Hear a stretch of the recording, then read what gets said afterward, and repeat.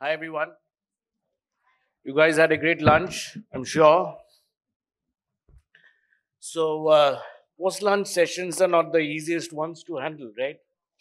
Because everybody's had their lunch and maybe a little sleepy, maybe had a coffee. And we're not promoting coffee though, although Nestle has been my client for many years. but we're going to start this session a little differently. And I'm lucky to have some very celebrated HR heads in the country. And they don't need an introduction, you know. And you can see them on LinkedIn, a bit of what they've done. But I'm going to do the beginning very differently because we've got 40 minutes to go, and I'm going to do a rapid fire round with them, a little about it, what they are all about. So here goes.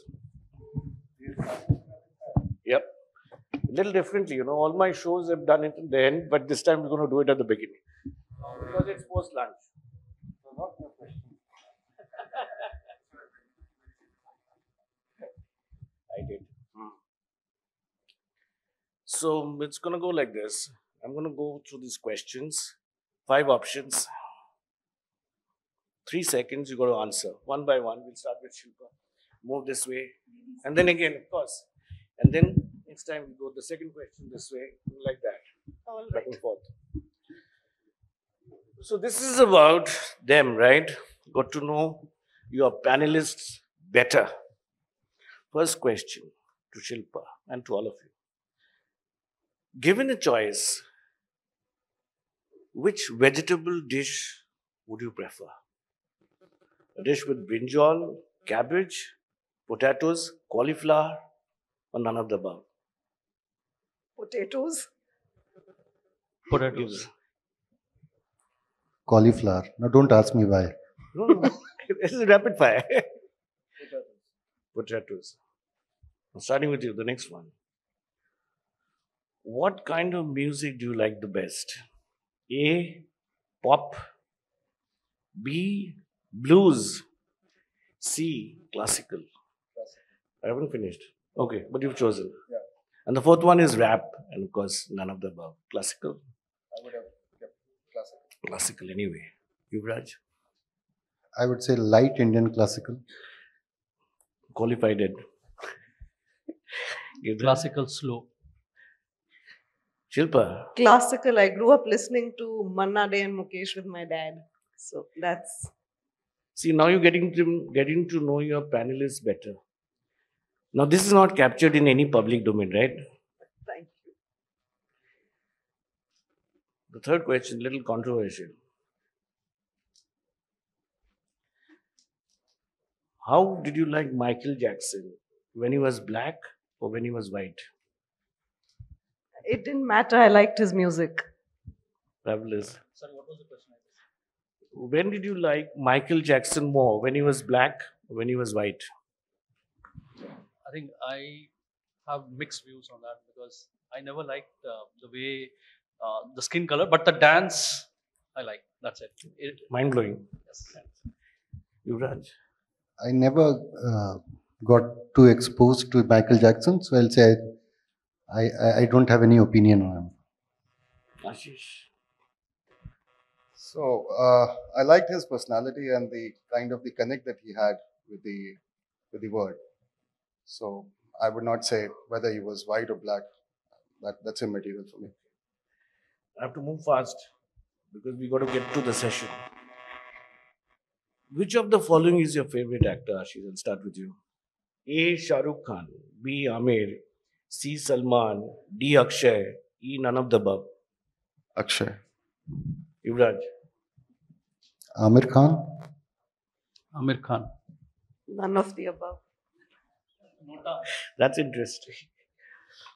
Which movie did you like the best? DDLJ, Kal Ho Na Ho, Diwar, Dawn, or none of the above? The original Dawn. Diwar.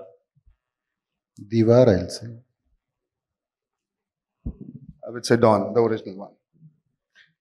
I had promised to myself that it'll be only 5 minutes, so Last question.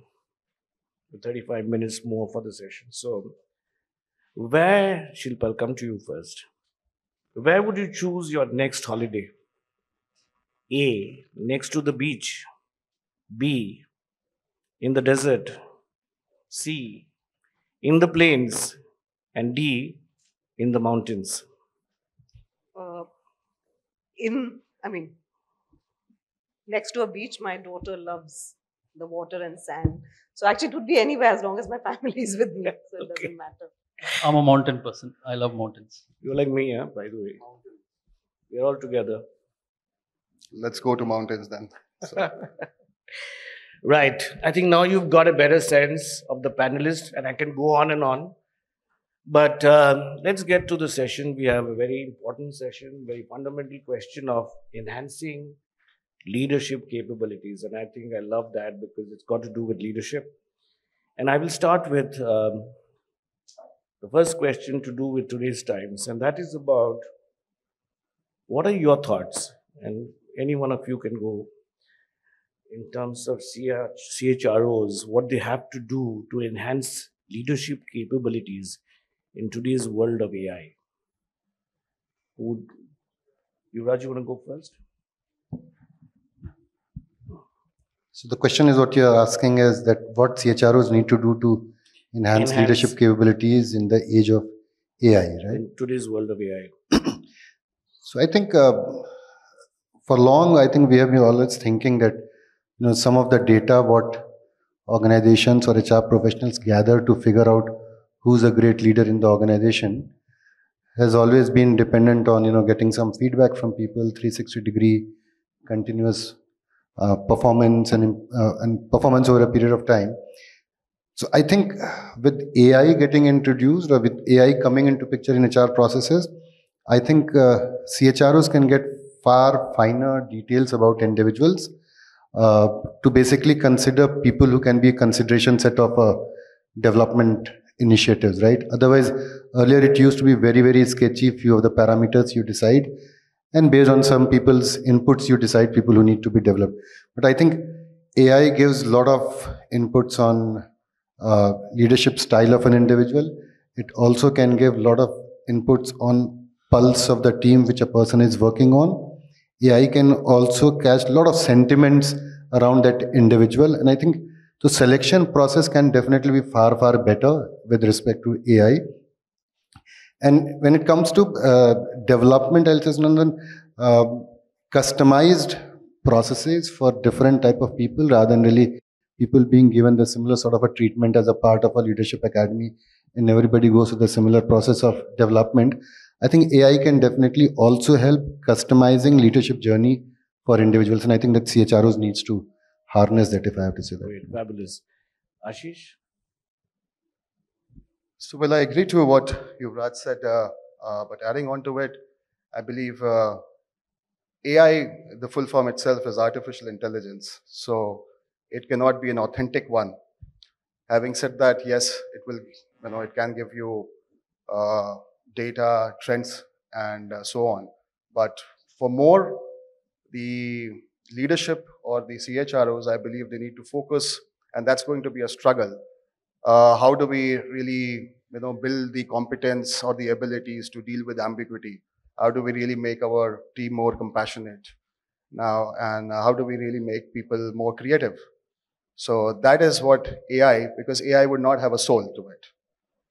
So that's where the CHROs would have to, or the entire leadership will have to focus upon. Sure. Right. Shilpa? So a slightly different view, right? Everybody's been talking, especially recently, about Chat GPT. And that's what is called generative intelligence.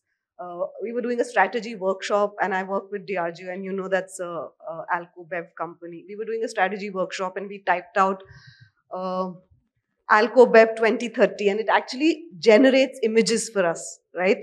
To say what the industry, the shape and form of what could exist in 2030 with this industry, it will look like. And when I think about Chat GPT, for example, which is at the cutting edge of technology, I can see it solving a lot of problems for us, but in a limited manner. We all do posh trainings in our organization. Can you get that to do a knowledge check for that training? Can you use it to get a knowledge check done on, consumer, the code of business conduct? Yes. Um, can you, for example, use it for employee listening? Yes. But philosophically, I've always believed that as technology advances, our job is to make our leaders more human, right? And therefore equip them with the skills that human beings have that machines don't have. Which means a lot of what we refer to as power skills, for example.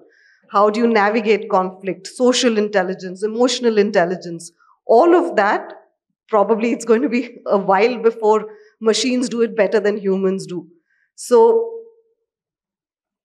at least the way I have been thinking about it is some of our fundamental priorities of getting our leaders to become good at developing their teams and the line levels below them still exist. Chat GPT and other AI tools actually just become an enabler for some of that. Absolutely. I think, it's very difficult to replace the human mind. And when it comes to intuition, creativity, etc., I don't know whether it'll ever do that. But strangely enough, I did exactly the same thing, by the way. And I put in Chat GPT 10 top challenges for HR today in India. Guess what came out? And this is what came out. Nothing mind shaking, mind blowing, really. I mean, or earth shaking for that matter. It said one, attracting, retaining talent. Two, diversity and inclusion, the usual. Three, employee engagement. Four, managing remote work, talent development training, managing compliances, and technology automation. So nothing earth shattering. I think there's some way to go as well.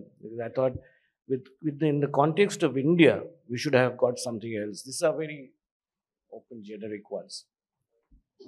So let's not forget leadership. When we have seen many such, so for example, Y2K happened, .com happened. Okay, artificial intelligence has come, but leadership. We should not forget that leadership is all about people you lead. How do you lead? Without your people, there is no leader. Those soft skills. What we should do is leadership is a skill which can be bettered over a period of time. You do that every day. You practice it every day, every week, every year. Come what may, whatever might be the circumstances. That's what out here we need to stress, that these are abilities. These are kind of attributes which can be learned, and that's what we should be focusing on. Yeah, absolutely. I think you can't be a leader if you don't have followers, right? True. So, got to have followers to be a leader. But you know what? Recently, I've done a search for a CEO for a FMCG company, and I talked to people, CEOs from one in London to Tokyo, and I've seen all kinds of CEOs. But one of the things that I'm seeing that more clients want is the ability to deal with the context. It's not about content only. It's not about skills, content, and ability, but the context that they are thrown into. Is there any way to train and enhance leadership quality there? Shilpa, you want to go? No, please. Yeah. I'm happy. Ashish, Yuvraj. So I think leadership is all about context. Leadership is less about content and more about context. Fantastic. Good. Otherwise, I think that everybody can be taught leadership, and one leader in one situation can succeed in other situation also, had it been about the content, right? Just because if you look at different arenas, corporate world, sporting words, political words, science word, every arena has its own context, and there are different set of people who will succeed in that, rather than you ask the same person to go to the other field and also succeed. Yep. Important is that when you're looking at leaders, a couple of things what is important. One, my personal belief is that when you have people skills, that's something which you to a great extent come with over a period of time you learn. Functional skills in which you are operating are equally important for a person to become a leader. Whether you can call it a content in terms of a context, but context of a role definitely gets driven by the content of the functional requirement what is there. A person who's a sportsman can't really become a leader unless he is functionally very good. In the organization's corporate world, if you're a functional leader in a business, it's not that you're a very flamboyant and a well-spoken individual, you become a leader. You need to really be proving that you're functionally superior than others and you can solve for them. So for me, I think it's all about context, or rather it's more about context than content. Effectiveness of a leader basically gets defined that how you can also decide the content and master the content of that context to become a successful leader, if I have to say. I think a bit of what we've been taught in business schools about situational leadership. Maybe you're referring to that as well. But your thoughts? Yeah, I think what we should look at is HR professionals here. Like now, we are saying that HR is not about HR. HR is about what value you are creating for business. Similarly, for leaders, what are you doing for your people, and how are we focusing on that? Um, by caring, showing that authentic leadership skills, saying it's not simply a lip service, right? I mean, you should actually the people who you are leading, they should feel and they should be able to kind of show that respect to you. I think these are some things which are very, very important, which we should not forget. Yes, and how do you deal in the context of things? For example, the environment is different, your competitive environment is different, you're dealing with different people and different organizations, and Yeah, so context versus so it's more about the perspective that the leadership that will bring. So a perspective can be different by different mindsets. So and that's where the enhancement needs to be done. So what perspective do I bring on the table? How do I look things more differently? What value addition do I bring in? So that's where my point. Shilpa? So I was reading this DDI article on leadership development, and it said that you have to sort of look at leadership development in 3 layers, right? And I'm forgetting how it's on a daily basis. When our leaders show up and have those daily conversations with their team, how do we want them to be experienced? What is the kind of impact that we'd like them to make on the teams that they lead on a day-to-day basis? A simple meeting in the corridor to a performance feedback conversation. So that's one layer. The second layer, it said, was, and I think they divided into minutes and days, and the second layer was the next 2 years. Are you developing leaders that understand what the business is trying to accomplish in the next 2 years? What the capabilities that are most crucial to this business are for the business to stay relevant, and then upskilling your leaders on those capabilities. So that's like the second layer. And third, are you making them more employable over their 40-year, and maybe 40 is sort of stretch now, but over their 40-year career horizon? And in each of this, Sunandan, there's a context, right? In the first one, what is your ethos as an organization? So for us at Diageo India, we take a lot of pride in being compliant, ethical, and relational. And that's Diageo showed the way, especially in this aspect. So and that's how we would like our leaders to lead. Right. In the second layer, we would like our leaders to know that what we are putting a premium on from a strategy perspective. For example, it's about sustainability. So that's an upskilling we will do for them. So context, I think, defines the content of or the approach for that matter, and pretty much, whichever way you look at it, short term, medium term, and long term. Fabulous. And I think that's a great perspective. But you touched on a very important point about leadership development. What do you do in your organization in this respect, and how do you do it any differently from the others? Ashish? So in terms of leadership development, a couple of years back, we came up with the idea that we need to have business leaders. I'm sure all industries would have that, business leaders. And we used to make the forums, we used to call them, and we used to review them as business leaders. But soon we realized that they need to be owning that. So we came up with that they need to be business owners. Right. Now, when I say a business leader, a national sales manager would be a business leader for sales. But today, what we have been able to accomplish over the years is today the salesperson is not only looking at the sales.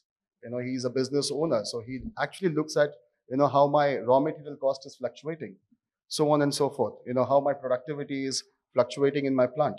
So that's where, from a business leader to a business owner environment, our culture is what we have been able to demonstrate, accomplish. The second, I would say, which is very near to my heart, is a program which we are going international right now.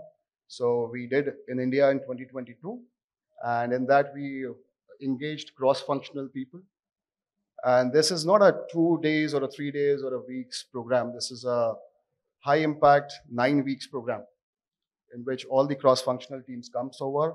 And the most important thing that we try to imbibe people is a trait set of being an entrepreneur. So they develop and they act themselves as an entrepreneur, and they deliver a project which is very, very quantifiable. And if they don't deliver a project which is not linked to their regular or routine KRAs or KPIs, they don't qualify the training. So it's a skin in the game putting over there. So those are kind of talent development programs so far. I love the thought of ownership, moving it from just being leaders to being owners of the business. It's a different perspective altogether. Yuvraj? So I think let me just step back and see how leadership developments have been done in the past. Most of the time, organizations would look at people who are there in the cohorts of high potential employees, high performing, and they are considered to be the leaders, and they are the ones who are supposed to mostly develop rather than everybody being taken through that process. What I have started appreciating, and it is not recent, the days of that charismatic leadership has gone. And now the world has team members, and the organization has team members who are very, very evolved. I think Gandhiji had a charismatic leader because his followers were not very evolved from that point of view. So those days are gone, which were maybe 2 decades back, when a charismatic leader, a CEO or a founder is standing on a stage and everybody is doing hail so and so. Now everyone down the line is so evolved, has a mind of his or her own, and looks at leader from a very different lens. And if you want to have successful leaders in the organization, you need to understand that who are they going to really lead. If you understand that, then your ability to work on the leadership requirements can be very different. And second connected point is that things are moving very fast. Economy has grown leaps and bounds. There are organizations which are throwing money to hire talent. You develop talent, somebody else takes away your talent and starts working. Your overall process of looking at the leaders within the organization should change. What I had done, and we have done it for the last 7-8 years, that we created a cohort of people whom we call bunker employees. And when I'm saying bunker employees, these are the employees who are not necessarily high potential. Okay. This cohort has mix of people who are your high potential, high performing, people with institutional knowledge and loyal to the organization. I'm sure that most of us would relate that many organizations, when there are 7 or 8 great leaders, great contenders for a position, and all of them are champions, there are 4 or 5 people sitting below, they are never in the consideration set. But over a period of time, what happens? All those 5-6 guys will move to a different role. Somebody who had not considered for that role 5 years back might have really taken up that role because he stayed there and he brings in huge amount of institutional knowledge. So we created a process of identifying employees and putting them in bunker. And that bunker means you have people who has huge institutional knowledge, people who are very positive, people who can resurrect the organization in case there is a calamity. That sort of a concept. And then we thought that this set of people need to really be trained, educated, rewarded very differently than others, so that in a crisis period you can really bank on them. And it came very, very clear and live during this COVID period, when you realize that most of the guys who had high integrity with the organization, very loyal, old workforce, they might have been in the category of solid citizens. They were the ones who basically did everything possible to get the organization back on its feet. So I think, and then training them, the next part is, again, my understanding has been that functional knowledge and power of functional knowledge has started improving. And it needs to be more with an individual who's a leader. So my academy, which we run, CEO's Academy, CXO's Academy, these academies are run wherein that 70 to 80% focuses on building functional skills and 20 to 30% in terms of personal effectiveness with the help of case studies and rest of that stuff. So I think these are some of the things what we have been doing, and I think that we have been able to really have high impact on retaining best of the talent in the organization. Fantastic way of doing it. Very different, of course. But to me, also, it seems a bit like guys who are in the bunker hill, bunker guys, are like the high ownership guys, isn't it? They're the guys with the high ownership. They're the guys who will stay, no matter what the attraction outside is. Yes. They're the leaders. Yeah. Compared to what panel members have said and the companies they represent, I represent a pretty young company, just 5-6 years old. So our programs on leadership development, it's still work in progress. We are experimenting with a couple of them, a structured 360-degree feedback with all the leaders, which throws up what are their blind spots, working on them using external consultants. But internally, over a period of, I think last few years, we discovered there's a program we started, which is called Network of Teams, wherein opportunities were provided to all people, but people who picked up, people from middle management to senior management, who picked up, became a sponsor, and then started running cross-functional projects and started forming small teams. And then within what ground rules we laid out is every network should run for a period of 45 to 60 days. Either a customer impacting problem statement should be defined with a clear success metric, saying that how would you solve. And then it worked out wonders in terms of the ability to bring people from different functions, work meaningfully, create those guidelines, brainstorm among them, and kind of do a POC within that period. And this provided opportunities for people who have done. We have seen that they have taken up bigger roles in our organization. I think this is one intervention I would say that worked out. The other one on what worked and what didn't work. Sharing those and celebrating those failures also worked for us. I think these are some things which I would say. No, that's fantastic. In fact, Shilpa and I was having a chat day before, and she said, it's important to table what worked and what didn't work.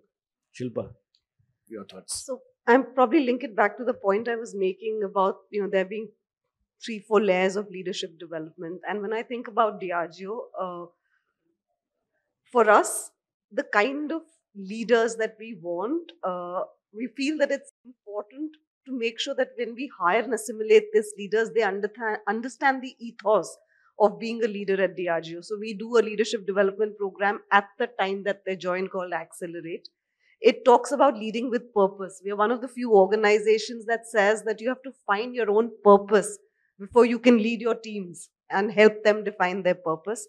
It talks about leading with integrity because again, as far as our leadership standards go, it's right on top, right? Compliance, ethics, we operate in an industry where this has to be flawless and impeccable. And then it's about leading performance and teams. So when you assimilate new leaders into the organization, making that investment for them to understand what this organization puts a premium on is crucial, and that's one investment that we make. The other is a little different and goes back to the second layer of leadership development that I was talking about. Each organization needs to have certain capabilities that help it deliver in the market, which help it perform, stay successful and relevant. In our context, for example, and I'm sure it's not different across industries, maybe even 3 years ago, you could have said digital is one organizational capability where we want everyone across the board to become fluent. And therefore, that's an investment you will make to upgrade those organizational capabilities. Upskilling people on ESG could be one more. And the third that we make, I think, investment is more in terms of when we go and look at our talent review and performance conversations, we identify themes, right? Where we see that there are aggregated opportunities for us to help upskill our leaders won't be different across most organizations. Emotional resilience. When you're at a certain inflection point in your career, your ability to demonstrate emotional equilibrium in a crisis, that becomes so important, right? Agility. We operate in a world where the context changes every day and we need to pivot. That becomes, again, a capability that we want our leaders to have. So, really, three layers: get it right when they come into the organization, upskill them on capabilities which have business impact, and third, look at aggregated opportunities from talent reviews and other conversations and build those skills that will help them make that transition in their careers. You know, you talked about two very important points as far as I'm concerned, because to me, those are fundamental issues. One is governance, the other is purpose. And I still remember the time when Anand took over, and in a business which has seen everything, and he used to say that if you take even 1 rupee in cash, you'll get sacked.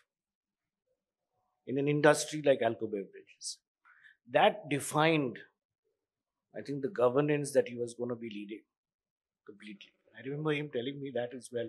And he said, not by the end of the day, it will be done instantly. The other thing about purpose, do you think purpose and finding meaning in everything we do can burn leaders out? What is your view on that? I will let the others go first. I come from a company that believes in it very deeply. Yeah. But can it burn them out?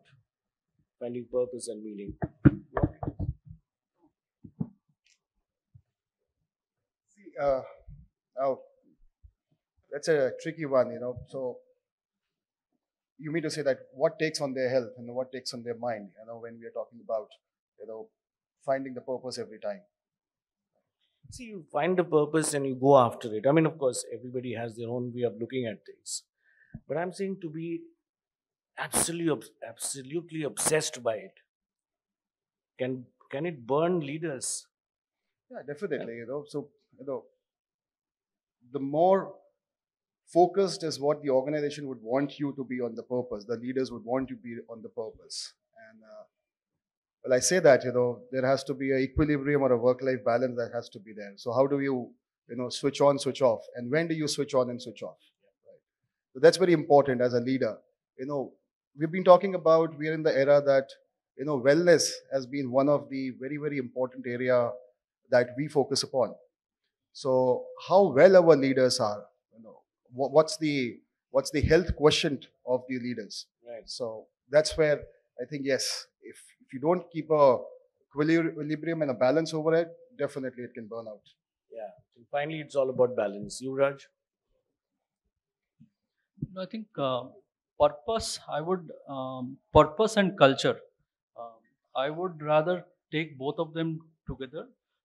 Purpose over a period of time, yes, it's very important for an organization to have purpose. But at some point in time, depending on the market situation, external competition situation, it is possible that purpose might go a little bit tweak. But culture is something which will hold the entire organization together, including people and their leaders. So I would say that strong focus on culture. When we have strong focus on building culture, doing things right, raising the bar always, there will not be any burnout. That's my perspective. No, absolutely. Well said. Shilpa, you brought in this. You, So I think for me, it's also important to define purpose for different people in the organization very differently. Having one overarching statement as a purpose of the organization may not really get understood by everyone the way it should be, right? For the leadership, there can be a purpose which is overarching organizational level. But when you go down to the front line, to the real brass tacks, I think interpretation of that purpose can be very different. How do you really ensure that those purposes are also trickled down and also broken into manner so that it is understood by people well? And if it is understood by people well, perhaps there will not be any dissonance on it. What happens when people feel burnout when they have not understood the main purpose of the organization and they have interpreted it as per their own way in their own role. An organization which might be working with a high ethics and values, but operating in an environment which is extremely corrupt to move the things going in the social ecosystem. A guy from a legal function, or a person who is basically in your listening function, in case that person is working in an organization has this vision of highest level of integrity and ethics. I think that fellow will say that how will I really operate? Please redefine it to me, or please calibrate it for me, or let me know how do I really interpret it. Right? Is it at the cost of the business, or it is not at the cost of the business? How do I really still manage an equilibrium between uh, highest order purpose and the purpose what my role has? So unless that is broken down and explained to roles independently within their own limited area, I think it will always result into a situation wherein there'll be a dissonance, there'll be a violations, and there'll be people who will always have a burnout. So it has a huge possibility of creating burnouts in case it is not understood and narrated the way it should be. As always, you put it very simply and made it very clear for all of us. Thank you. So the way we look at it at Diageo, right, we have a overall company purpose of celebrating life everywhere. What we encourage our leaders to do is find their own individual purpose. And that individual purpose is a manifestation of the values that are closest to them. It's a manifestation of their personal and professional journey. And it becomes sort of a North Star for them. It's not meant to uh, be a shackle as much as a North Star for making important decisions, for saying that I feel energized to come into work every day because I am doing this. And then there's magic when the individual purpose marries the corporate purpose, right? It doesn't happen all the time. But That's when true. it does, there's true magic. Yeah. And we've not even extended this to all employees across the organization. This is new territory for us as well. So we are asking leaders, the top 50 in the organization, and I've been through this program myself, given that I'm about 3 months into Diageo, to think very deeply about what their individual purpose is. Do they get joy from bringing teams together? Do they get joy from creating something? Do they get joy from solving problems? Do they get joy from being the source of hope and optimism? And like I said, there are times when this ties us so beautifully to our company purpose of celebrating life, and then it just becomes even more wonderful. So I don't think there's burnout. It's our North Star. Sunandan. Absolutely. And it has to be the North Star in everything that we do. I can see the time is ticking. We've got about 3 minutes, 21 seconds left. And I want to throw it open to all of you. Anybody, any questions to this fantastic panel? I think we've had a great discussion this afternoon. There's somebody at the back. Can you take a mic, please? Can someone give her a mic?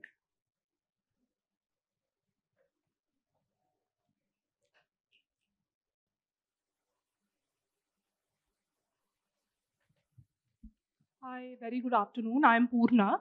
I just heard Shilpa ma'am talking about leading with, having a purpose-driven organization. I just want to understand that what are the ways, what are the initiatives in which you can, build that culture at an organization level as well as at a leadership level? What are the few initiatives that will help us, start our journey into this? So your name's Garima. No, Purna. Purna, sorry, Purna, and you don't have to call me ma'am. We haven't cracked this, if I can be honest. We are also on the journey, right? We are figuring this out. I think the premise when we started building out this program on leading with purpose was to say that we need to help our leaders find their purpose, because that's when they'll bring their best to work, right? And this program, as an example, has forced us as leaders to reflect very, very deeply.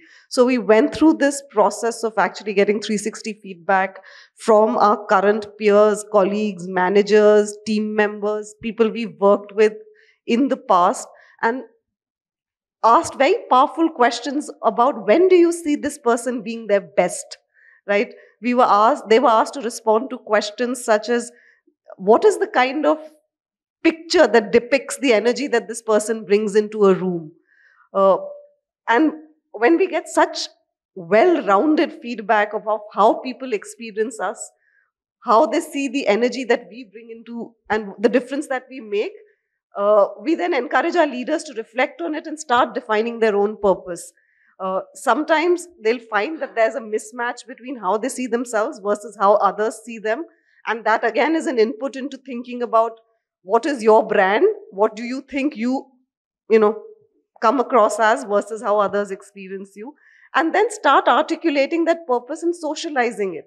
Socialize it with your team, socialize it with your manager. And people go through so many iterations, right? 6, 7, 8, 9, 10 before they get it right. Because this one statement is meant to be unique to you and reflective of your personal and professional journey. It's not going to be just about your professional journey. You know, if you've had ups and downs in your life, very often your purpose will be reflective of that as well.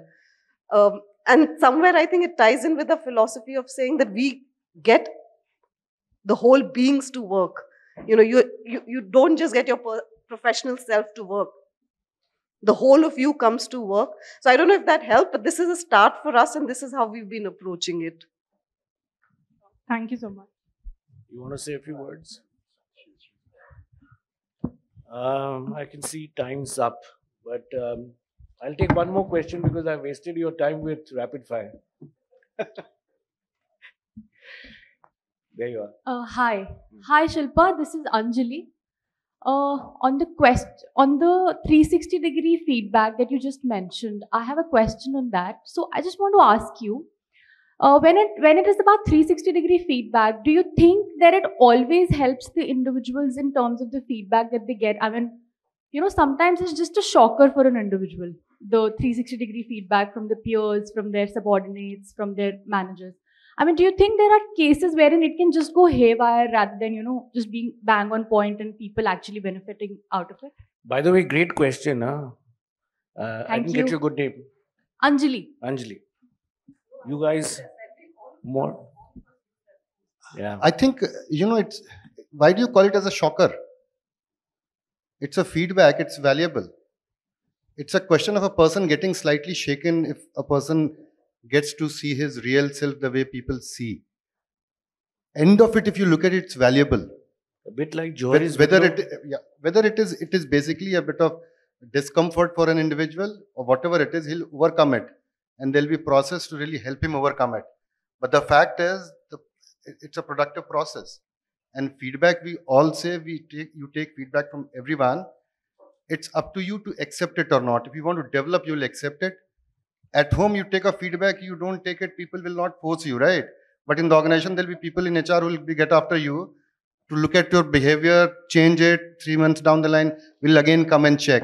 So the difference between the family and the office is that, you know, there are HR folks running after you to see whether you have improved or demonstrated that improvement or not. And so I don't take it as, you know, it's a derailer. It's derailing behavior. Do Hogan assessment, you'll come to know that, hey, my personality is very different than what I look like or what I feel about myself. For a moment, I can be shocked, but in a larger run, I'll be very, very happy if I am ready to accept it and work on it. Raj, on a lighter note, my husband says being married to an HR person, you get feedback at home also. Anyone else? Right. Yeah, Ashish. So I would say, you know, every feedback is very, very important. You know, there would have been some or the other act. That's the reason that your feedback has been either plus or minus. Now, how matured, how composed you are, and how you take it with a pinch of salt to improve yourself, that goes upon the person. So I believe the feedback, whatever it is, take it, respect it, and you can decide whether you really want to evolve, take it, imbibe it, or you don't want to do it. Thanks. Can I just add to it? I think it's the perception we create in others' eyes, and 360 talks of that. Yeah, who's? So we are. We don't know who's talking. Yeah, can you just stand up, please? Yeah, thanks. Sure. So I think to answer Anjali, I think it's the perception we are creating in others' eyes. So 360 is talking of the perception we are creating. So I don't know, it would be a derailer or a shocker for a minute, but I think it can't be for a long term if we want to reflect and be aware of. So what we know of ourselves is not worth knowing. We just keep discovering. Now, I would like to add what Ashish mentioned. See, you are asking for 360 feedback, right? The person who's giving you feedback, he's not interested. He's taking time. So, what we have mentioned clearly is a person who's seeking feedback, he should write in a statement saying why you are grateful that the other person is giving you that feedback. He's taking time out and giving you that feedback, and it is up to you whether you want to like it or you want to throw it in the trash. It is up to you. I think that's the Right. perspective which we should bring in. Yep. Great. I think we've had a fantastic session, and we can talk about enhancing leadership abilities forever, for the whole day, night, whatever. And I've learned a lot. I don't know about you guys. I'm sure you have. But having said that, really run out of time. Thank you so much. And thank you, panel. Fantastic to have you guys.